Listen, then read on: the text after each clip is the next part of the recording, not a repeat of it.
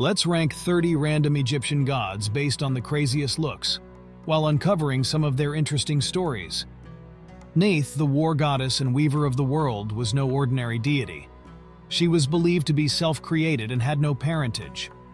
In an extraordinary show of gender defiance, she was sometimes referred to as Father of Gods, and was depicted in androgynous or masculine dress. She's even said to have woven the world into existence and made the other deities. Talk about a cosmic power move. Dive into the drama with Nephthys, the goddess of morning, night, and rivers. Despite being married to the chaos god Set, she was nothing like him. In a divine soap opera twist, she tricked her brother Osiris into fathering her son Anubis, because Set was infertile. Talk about family drama. Seshat, the goddess of writing, wisdom, and architecture, breaks all the norms. She's credited with inventing writing, granting the gift of hieroglyphs to humanity. But here's the intriguing part. Unlike other deities, she had no temples of her own and was the only female deity depicted with a 7-pointed emblem above her head, not a traditional crown. This mistress of the House of Books kept the records of all human achievements and was the divine chronicler. Shu, the god of air and light, had an extraordinary responsibility.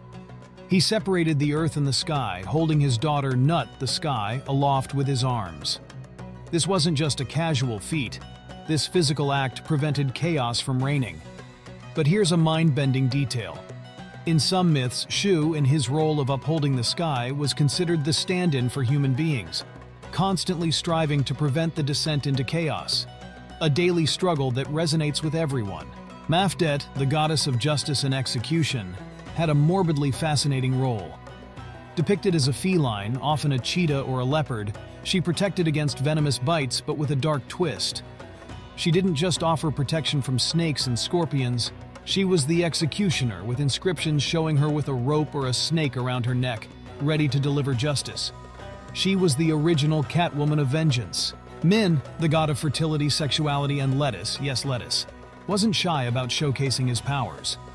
He was often depicted in an explicit state of male fertility, holding his phallus erect with his left hand and a flail in his raised right hand.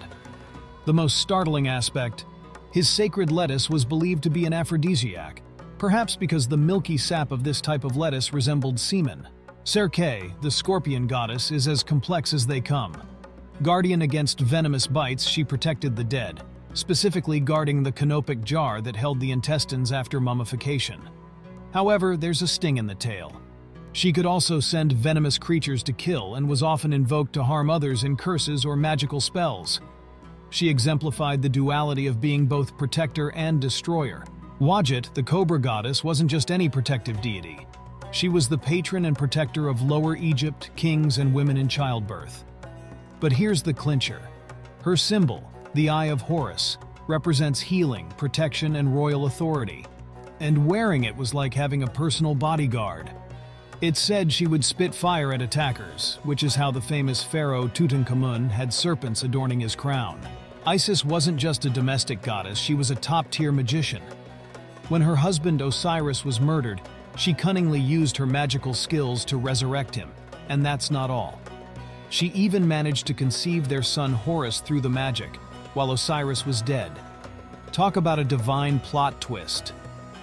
Ma'at, the goddess of truth, justice, and the cosmic order, was more concept than deity. She was the reason the sun rose, the stars stayed in the sky, and the seasons changed. Her influence was so immense, the pharaohs were sworn to uphold her principles. But here's the kicker. The ancient Egyptians believed that if her principles were violated, the world would return to chaos, literally ending civilization as they knew it. Did you know that the worship of Amun-Ra was so universal at one point that it nearly became a monotheistic faith? During the New Kingdom, the other gods were considered merely aspects of Amun-Ra. He was the hidden god, the mysterious creative force, so powerful that even the mighty pharaohs claimed to be his offspring to legitimize their rule. The eye-popping tale of Horus is something else. During a ferocious battle with his uncle set to avenge his father Osiris's death, he lost his eye. Later, the eye was restored and became the symbol of protection, royal power, and good health. But it's also where the all-seeing eye on the dollar bill comes from, a symbol that conspiracy theorists link to secret societies and celestial beings. Merging two deities into one, Paket, whose name meant she who scratches, was a synthesis of Bastet and Sekhmet, embodying aspects of both gentle nurturing and ferocious destruction. Here's where it gets wild. Worshipped primarily in the area around Beni Hassan, there were no temples dedicated to her until an inadvertent discovery by miners who unearthed her speakeasy, a grotto and sanctuary. Satet, the archer goddess of the Nile's flooding, had a vital role that blended gentle nourishment and aggressive protection. She was responsible for the annual flooding of the Nile, which Egyptians depended on for farming. However, she was also a fierce guardian, her arrows fending off enemies. Here's the twist. Her name means she who shoots, arrows or floods, marking her as a deity who provides and destroys, reflecting the Nile's duality as both life-giver and taker. If you thought the ancient Egyptian gods were all about order and justice, wait till you meet Sekhmet, the lioness goddess of war and healing. Yes, she brought diseases and disasters upon those who wronged the gods, but ironically, she was also the deity who could avert plagues and cure diseases. Ancient Egyptians were so terrified of her wrath that they performed elaborate rituals and made offerings to pacify her and avoid epidemics. Sky goddess Nut has a creation story that's literally out of this world. She was believed to swallow the sun god Ra every evening, travel with him through her body at night, and give birth to him each morning. But there's more. Her body, depicted as the night sky, is shown in a position of perpetual arching over the earth, with her feet and hands touching the horizon, symbolizing her protective role over the earth and its inhabitants. Osiris's death and resurrection story is one of the earliest versions of a dying and rising god, and it's scandalous.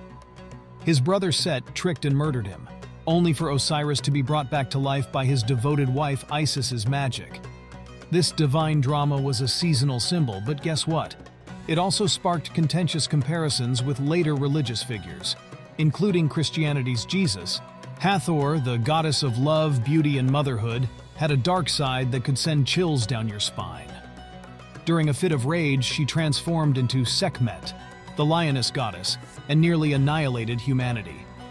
The other gods tricked her with beer dyed red to look like blood, making her so drunk she reverted to her benign form.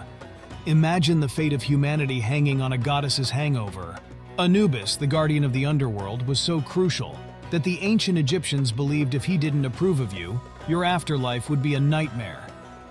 Here's where it gets dark. If Anubis didn't weigh your heart correctly against the feather of truth, you'd be devoured by a terrifying beast, part crocodile, part lion, part hippopotamus. Now that's a divine judgment. Ptah, the god of craftsmen and architects, was considered the creator of the universe in Memphis theology, not by command but through his heart and speech. The real controversy? He was claimed to have conceived and given birth to the other gods through his thoughts and words, bypassing the need for a female deity. This theological concept caused quite a stir in the gender role conservative society of ancient Egypt. Now here's a deity that will both intrigue and terrify. Baby, the baboon god, known as the god of virility, among other things. But hold on, it gets wilder.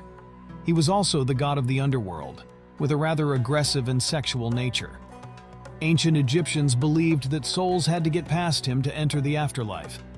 He's often depicted in a very assertive sexual posture, and it was believed he could take women into the underworld at will, a truly primal deity. Geb, the god of the earth, had a tumultuous love life that could rival any modern soap opera. He was madly in love with his sister, the sky goddess Nut, but they were forcibly separated by their father, the air god Shu, on orders from the sun god Ra. Why? Ra was jealous and fearful of their offspring. The result, Geb's tears supposedly formed the dew seen on plants in the morning. Khnum, the ram-headed god, had a unique claim to fame. He fashioned humans on a potter's wheel from the mud of the Nile. This creator god didn't just shape people. He was believed to construct their Ka, spiritual double, and endowed them with a part of his divine spark. But in a bizarre twist, despite his significant role, he was not one of the top-tier gods and was worshipped only regionally. Meet ancient Egypt's own demon hunter, Bes. This dwarf god was a household protector, defending families against evil spirits and misfortune. But unlike other gods, he loved a good time. He was also the god of music, dance, and merriment. Images of him were even kept in bedrooms to safeguard against evil, particularly for pregnant women and children. He wasn't your conventional handsome deity, but he was a favorite among commoners. Khonsu, the god of the moon and time, was a game-changer in ancient Egyptian mythology. He could influence people's fortunes and lifespans, and was even thought to have the ability to drive out evil spirits. But in one myth, Khonsu helped a pharaoh win a game against the moon to extend his life, essentially gaming the system of fate. Here's something for cat lovers. Bastet, the goddess of home, fertility, and childbirth, was depicted as a fierce lioness in her earlier representations, symbolizing her protective qualities. But in a twist, she evolved into a domestic cat symbolizing nurturing aspects. The real shocker? Her festivals were notorious for being the wildest parties in ancient Egypt. Imagine a celebration so loud and festive it could be heard from miles down the Nile. Sobek, the crocodile god of strength, power, and fertility, had a reputation that was a real double-edged sword.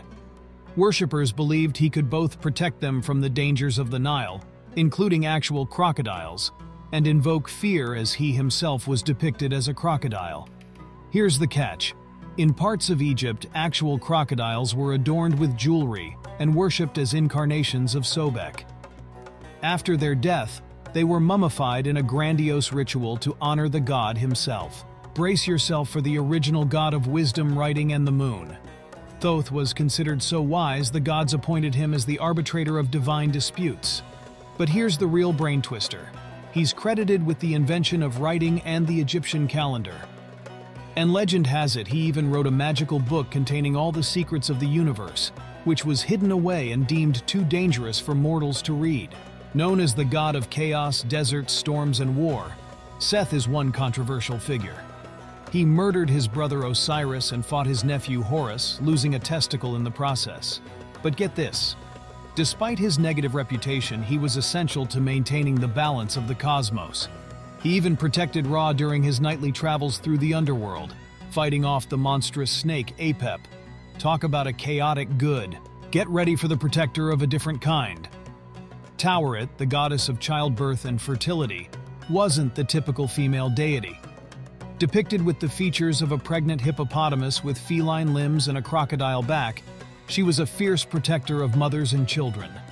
Despite her intimidating appearance, she was invoked for safe births, as it was believed her ferocity would deter evil forces, protecting mothers and infants alike.